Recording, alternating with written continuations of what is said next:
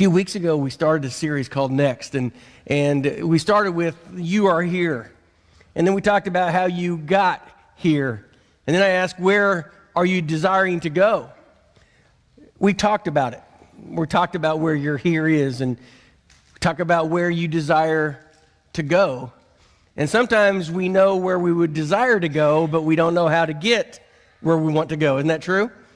You say you go on vacation, you say, let's go to Dallas, or let's go to Panama City.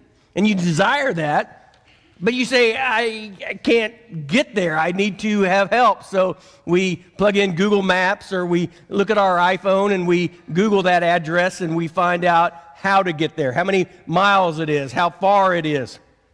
We would never be able to get there unless we find out where there is. And once we find out where the there is, then we can put into action how to get where we want to go. Have you ever started a project that was a little bigger than you thought? All the guys said, yeah, it cost too much, it was bigger than you thought, then you always had to call in for some help. And sometimes we in our journey, we are afraid that the journey that we're on is going to take too long, or it's going to cost too much, and the fear that we just quit because we don't want to pay the price. We're scared of that. We're all on a journey to there. We're trying to reach, whether it's our new level in our career, a relationship, a marriage, a graduation, or to buy a home. But today we may be talking about our spiritual relationship with God. Where is the there when we're talking about your relationship with God? How do we get there? How do we know where the there is? How do we know that we're not making the wrong turn? You know, you take that little GPS out and you're trying to find a place, and it's a new town, and you know whereabout it is, and maybe you put in the GPS and you put in boulevard instead of avenue. Or maybe you put in street, or maybe you know the name of the street, but you don't put something in, and all of a sudden you're trusting this device to get you someplace where you have no idea where it is. And after a few minutes or hours, you pull up to the desired location to find out that the location is wrong. Because we put in the GPS wrongly. And sometimes I believe in life, we put in the improper destination into our compass, our moral compass, and we find out that where we have been is not where God wants us to go. What do we do when we have to make an adjustment to our course? What do we do? John was talking to his disciples, and he was telling his disciples, he goes, I'm going to prepare a place for you. And when I go and prepare a place for you, there you can be with me. And Thomas said, I don't know where you're going. None of the disciples knew. And Jesus said to them, and where I am, there you may be also, because I am the way, the truth, and the life. Lord, I don't know where you are. And he says this, Thomas said to him, Lord, we do not know where you're going and how you can get there. Have you ever felt that with you in a relationship with God? I desire a more intense, a more radical, a more of an intimate relationship with God. And you're saying, Lord, I don't even know what to do tomorrow. And Jesus said to him, I am the way, I am the truth, and I am the life. No one comes to the Father except through me. No one. Whether you are in a denomination where you feel that you can get to heaven as long as you are good, as long as you have a sincerity, the Bible says, Jesus says in John, I am the way, I am the truth, and I am the life. No one comes to the Father but by me. And this is our last week. And we're going to take a few verses, and we're going to talk about what we need to do. What do we need to leave behind? What do we need to embrace if we are going to make changes in life?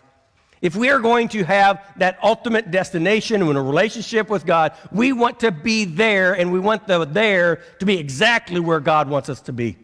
It is no fun being at the wrong there. It's no fun doing the wrong thing. It's no fun finding out at the end of the destination, I did not do it right. So what we must do before we start the destination of where our there is, we need to make sure our there is where God wants us to go. Luke chapter 5 again, verse 8. When Simon Peter saw it, he fell down at Jesus' knees, saying, "Depart from me, for I am a sinful man, O Lord." For he and all who were with him were astonished at the catch of fish which they had taken. And so also were James and John, the sons of Zebedee, who were partners of Simon. And Jesus said to Simon, "Do not be afraid, for now you are to catch man." So when they had brought their boats to the land, they forsook all and followed him. They dropped their nets. The first thing that we need to drop, if we would use the nets as the analogy, is we have to drop our fears. Fear can be captivating. The fear of tomorrow, the fear of destination, the fear of the unknown, the fear of, can I take care of myself? Fear is a natural reaction to the unknown. God knows that that is our fear. He understands that's our fear. When Joshua was taking over the Israelites from Moses, and just what Brennan just read in verses 5 through 9. He said, "Do not be afraid. Don't be discouraged, because your Lord your God is with you wherever you go." Verse 5, "No man shall be able to stand before you all the days of your life. As I was with Moses, so will I be with you. I will not leave you nor forsake you. Be strong and of good courage, for the people you shall divide an inheritance into this land I swore to the fathers that I give them. Only this, be strong and be very courageous, that you may observe to do according to the law which Moses my servant was commanded." Joshua, the leader, had that fear. The disciples, Jesus says, "Don't be afraid." See, we think about the leaders standing up and they have no fears and everything is natural for them. Even the biggest leaders that you know have fear within their heart, and they must stand before God and say, "Lord, I need you to help me in my fears." Jesus told these disciples, "Don't be afraid. I know that you're going to do something that's going to change the world. It's bigger than you could ever possibly imagine. It's greater than you could even dream of. And when you stood up and you realized that I am the Son of God and you bowed your knees before me, you knew that your destiny had been changed." And when we give our life to Jesus Christ and we know that our faith is secure in him, when we come up and meet him face to face, our destiny has been changed. Our direction has been changed. But our fear is still deep within us. How many of us would say, "I want to do something different. I want to do something great for God. I want to be there, wherever the there is that God has in store for us." But we're afraid. Can I achieve it? Will I fail at it? Our fears sometimes captivate us to a point that they put us in bounds, and we cannot escape the fear of going where God wants us to go. He says that we need to not be afraid. What is it that we need to drop? The first thing we need to drop is fear. How would our relationship with God be if we were not afraid of that relationship?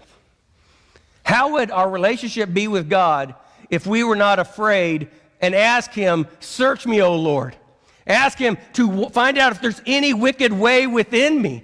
If we can be open and honest with God and not be afraid of what he will do, because we have to understand he is a merciful God. He is a loving God. He wants to take our fears, our sins, and he wants to take them and he wants to put them on his back. He wants to put no condemnation on us, but he wants to put us in a loving relationship with him. The Bible says in Luke chapter 5, verse 10, "Do not be afraid." That's what Jesus is saying. You're with me now. Don't be afraid. I can take care of it. For your entire life, you were a fisherman. Entire life, you worked all night to catch fish. But you're with me now. Don't worry about it. You lived your life separate from me for your entire life. But now you're asking to go in the destination to the there that I want you to go to. You're not alone anymore. I'm with you. We have to drop the fear. And when we drop the fear, then we can start moving towards Christ. The second thing that we have to leave behind is security. So when they had brought their boats to land, they forsook all and followed him. Peter and the other fishermen left everything. It sounds difficult to think about it. They left their jobs, their homes, their families, everything familiar to follow a man by the name of Jesus. Feeling secure can blind us to the reality of God's movement. What I have. I don't want to lose what I have. I've worked too hard for what I have. And anytime that we desire our security over our relationship with God, we have put security as God. And God will have to remove the security in order to get you where he wants you to go.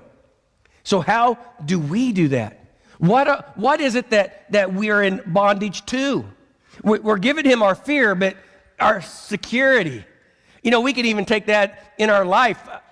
Our insurance, something takes place and we insure our homes and we insure our cars and we insure our lives to make sure that if something takes place, we are going to be able to get it back the way that we want it, or to be able to have it status quo in the way that we used to have it. We like the security. We all do. But if the security that we're in is keeping us from going where God wants us to go, the security has become the stumbling block. Here's the key.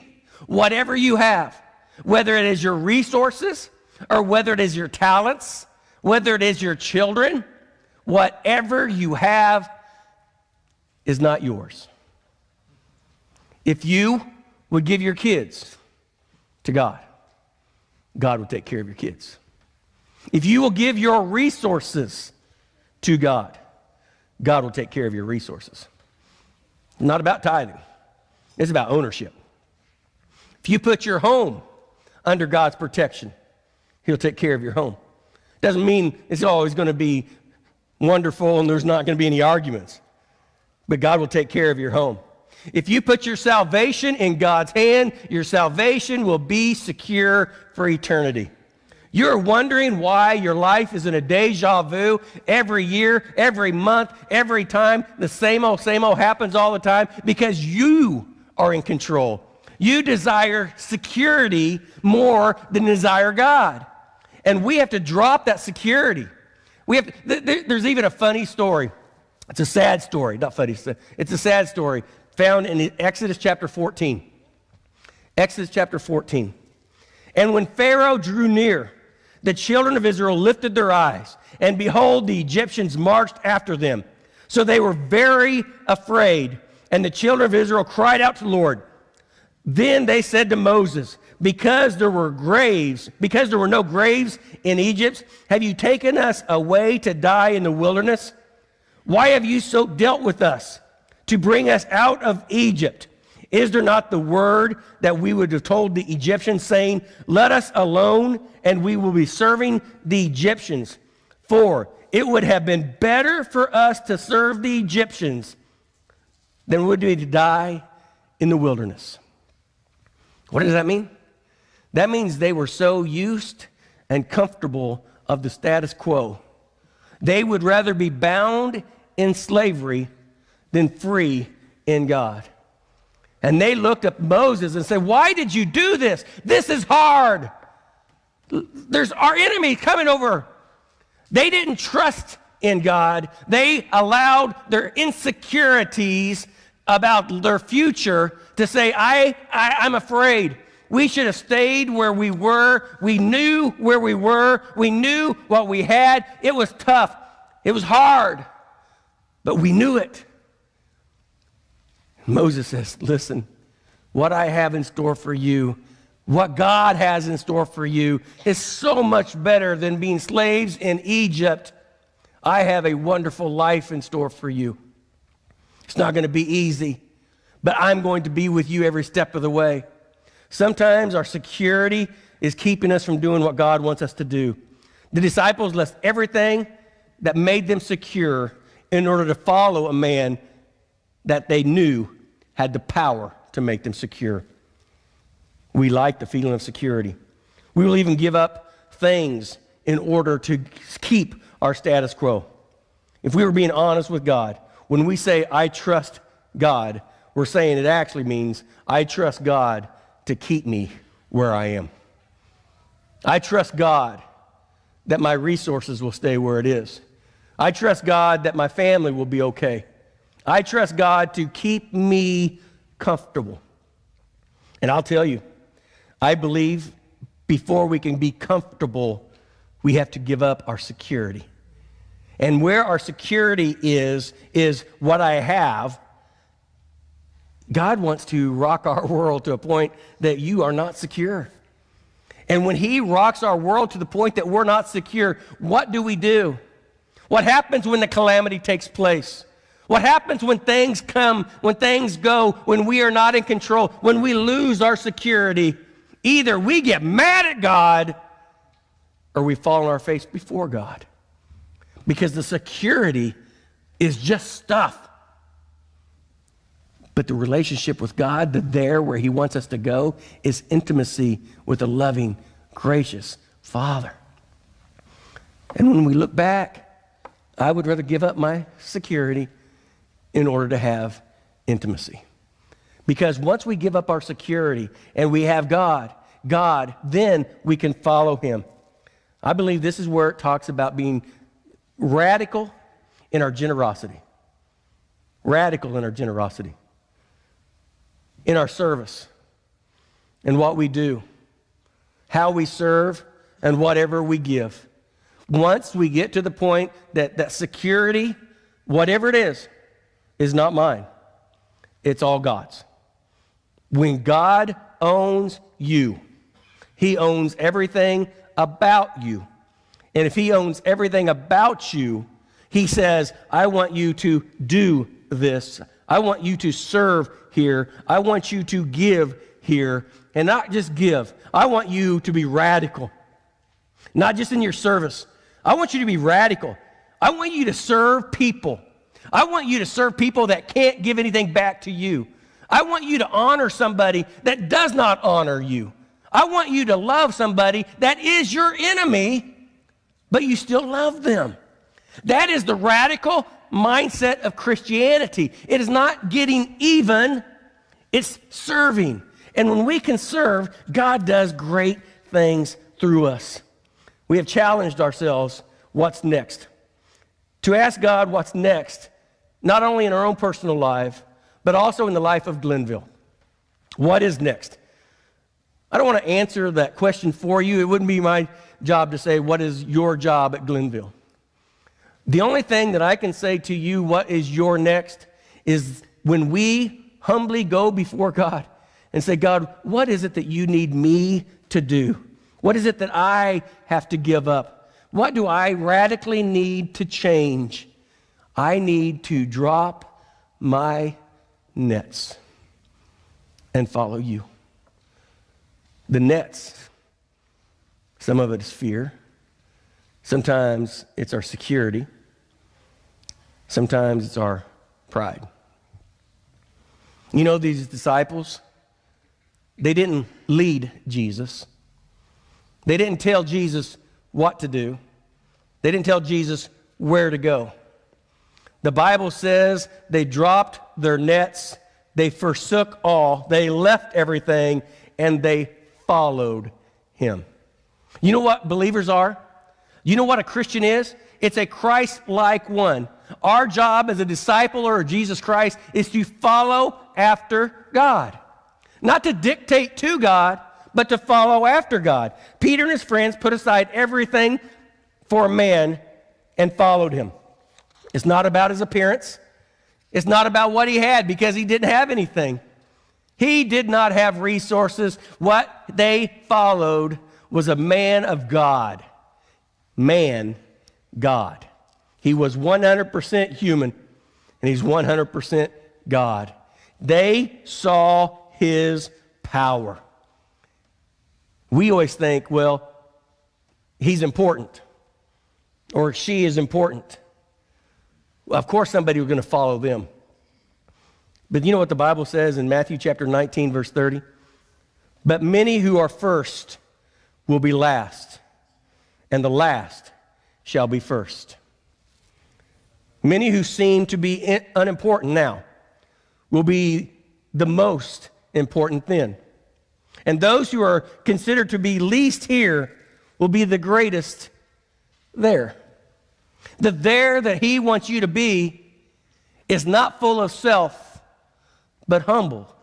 And when we get to the point that we can be humbled before him, take our pride and leave it alone, the least shall be the greatest, not here, but in the kingdom of God.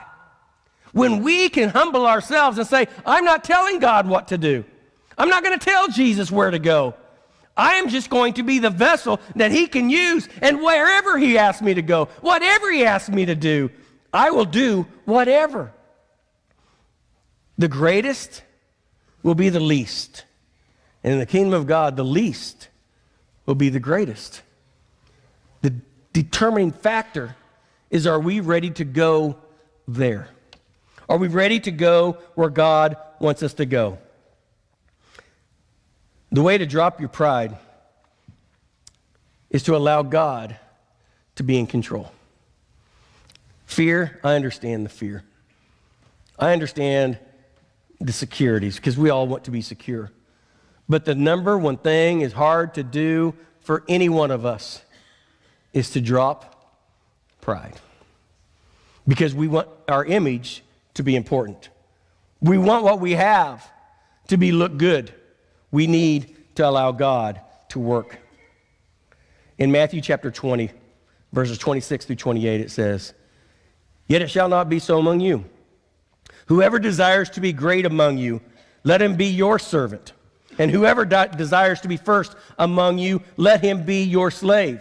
Just as the Son of Man did not come to be served, but to serve, and to give his life a ransom for many. If we are supposed to be Christ-like followers of Jesus, our main goal is to get our eyes off of ourselves and put our eyes on Christ. And when we put our eyes on Christ, things may take place, people may not like you, junk may take place, but my eyes is focused on Christ. I can forsake what I have, and I can follow after Christ. What are you proud of? That's a tough question, isn't it? What are you proud of? If I never have met you before and we go across the dinner table and we just talk, what are you going to talk about? Talk about your job, your family, your wealth, your Lord. Whatever it is that we're proud about, we're going to talk about. And if we're proud about it and we can talk about it, God needs to own it. If we're proud about our wealth, start giving some of it away. If you're proud about your talents, man, you ought to be able to hear me sing. Serve somebody. If you're proud about your family, make sure they teach and you teach them about Christ. Honor them and allow them to reproduce who you are in others. I believe that's when genuine humility takes place. When the thing that we're proud about, we give it to God. Because God can take what we are proud about, and he can take it, and he can use it, and he can administer it, and he can divvy out our gifts in ways that we are not in charge. You know, if it was about what you can do and what I can do and what somebody can sing or somebody could play or somebody has talents, if it's all about look how good we are, we'll never experience the presence of the Holy Spirit in this place. We'll experience an applause. Hey, great job. Man, you were awesome. I don't care. What we really desire more than anything else is the presence of God. And when the presence of God can come upon you, what you say, how you say it, where you go, how you interact in somebody's life, the presence of God will anoint you, and you'll look back and say, I don't know what I did, but I know God showed up. And when God shows up, we are nothing because He is everything. And when we forsake all and say, I don't need it, what I desire, what I need is I'm going to give what I have because it's His anyway. I'm going to forsake what I desire. I'm going to be, my security is going to be in Him. And here's the big one. And follow Him. I don't like what He said. Don't make any difference. I don't agree with what He's wanting me to do. Don't make any difference. He paid for you. When you gave your life to Christ, He imputed upon His back every sin that you've ever committed. He paid the price for your sin. Your life is not yours. It is Christ's. We ought to just say, Lord, where do you want me to go? What do you want me to do? Where do you want me to give? Because it is not mine. The act of humility is offering Christ my life. Fall on my face before God. I know there's things that God's asked you to do that you're scared to do. Don't be afraid. I know there's some securities that you like holding on to. Give them up and let God do some great work. And I know you have opinions that don't match up to what somebody else says or what God wants you to do. Give it up and humble yourself and say, I'm going to follow Him no matter what. I'm going to drop my nets. Peter could not follow Christ with his nets in his hands. Put him over, okay, Lord, where do you want me to go? Let me carry all this junk. You know the first thing Jesus would say? Get rid of your past. Drop your nets and follow me. And sometimes we hold on to our nets because why? It's because if we don't like where He wants me to go, I can always go back to do what I already know I can do. And we need to say, forsake. The word forsake, I don't need that anymore. That's not me anymore. When I gave my life to Christ, my sins, it's not me anymore. I am in no condemnation because I have salvation. Condemnation is from Satan. Conviction is from the Holy Spirit. And we can say, I am no condemnation because Jesus Christ paid my price full. It's behind me. I'm going to forsake it. And I'm going to move on. Doesn't mean you're not going to be convicted of your sin, because that's a good thing. If you can sin and not get convicted, that's a bad thing. But when you do something and God slaps you upside the head, that's the Holy Spirit inside you saying, whoa, time out. I'm in charge. Lord, I'm sorry. I need you to be back in the driver's seat. I need you to be in charge. So the question is very simple. You're carrying some nets. I carry some nets. My first net, fear. And Jesus says, don't be afraid. The biggest fear that I have is failure. There's all kinds of fears that we all have, and there's all kinds of insecurities. We need to give them over to God. And then security. Is what I have more important than what God wants me to have? Is what I can obtain myself more important than what I can give back to God? Because in my mindset, if God gave it to me in the first place, God can give me more than I already have. I have to own it. I have to be generous with it and let God bless it. with resources, with time, with talents, with every treasure that I have, offer it up to God. And then get out of God's way. Drop the net of power, control, and pride. Drop it. Whoa, what would he make me do? I don't know. That's what's awesome. Well, what if he asked me to do something I don't know how to do? Great. Put yourself out on the ledge. Put yourself out there that when you have to talk, when somebody comes into your life and you're not in control, you're saying, God, I need you on this one. And he goes, you need me on every one, but you asked me on this one. And when we allow God to use us, he takes our insignificance and he molds it to his greatness, and he delivers something that we could never possibly do on our own. Drop our stinking nets and go to the there that God has for you. There's things that captivate us. There's one thing that we have to take with us. Drop the stuff, drop the fear, drop the security, drop the pride. But do you know in that last verse there's one thing that they took? They took Jesus. And when Jesus is in the lead, when God is more important than anything else, when we follow him, open the Bible, teach, pray, love, honor, exalt, lift him up, praise his name, give him glory, give him preeminence by following. Just follow. We can never follow when we want to be in charge. Jesus, I got this one. Why don't you follow? Why don't you follow me on this one? They forsook all and followed him. Our challenge for this entire month: where is the there that God wants you to go to? What are you needing to forsake, to give up? What are you needing to do in order to follow him where he wants you to go?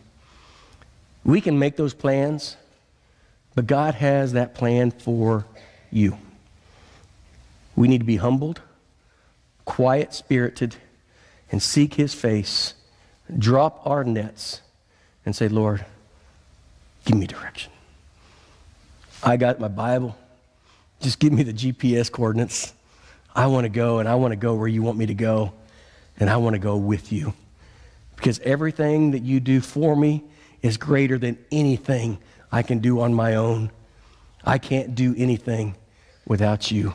Radical Christianity, radical generosity, radical servanthood is just doing what God asks you to do and abandon.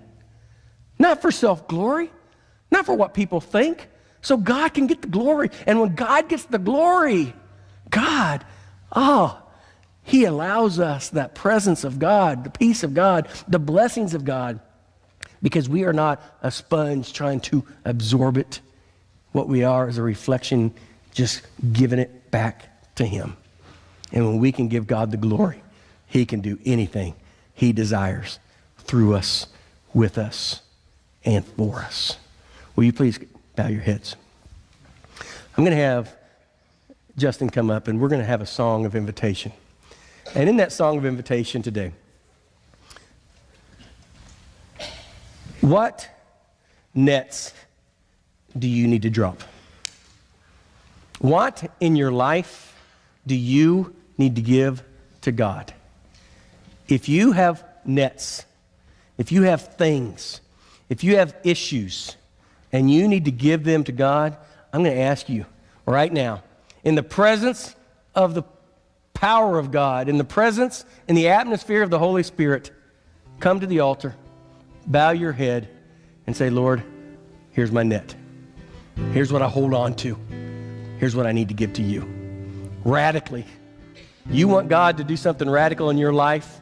Do something radical today and give him what he needs, and that is your heart, your life, your salvation and your future. Go there. Wherever the there is that he wants for you, don't let anything back there keep you from doing what he wants you to go into the future. Dear Father, be with us today. Work within our hearts, our lives. Lord, drop our nets before you. And Lord, please give us the direction and the peace and the presence of your power, that whatever you have in store for us, we are not afraid to go where you want us to go. We are not so secure in our own life that we will never give it to you. And we are so humbled that we do not want the glory of God for ourselves, but we want you to be lifted up and praised. In Jesus' name we do pray. Amen. Will you please stand to your feet? An opportunity to pray, an opportunity to talk to God, an opportunity to get where you need to go, the there that he has in store for you. Are you tired of wandering in the wilderness? Are you tired of all that? I am. Why don't we do something today that will change us for tomorrow? No more status quo. No more walking around. Do something great for the power of God, and God can change your life. Where is your there? Let us ask for God's direction on that.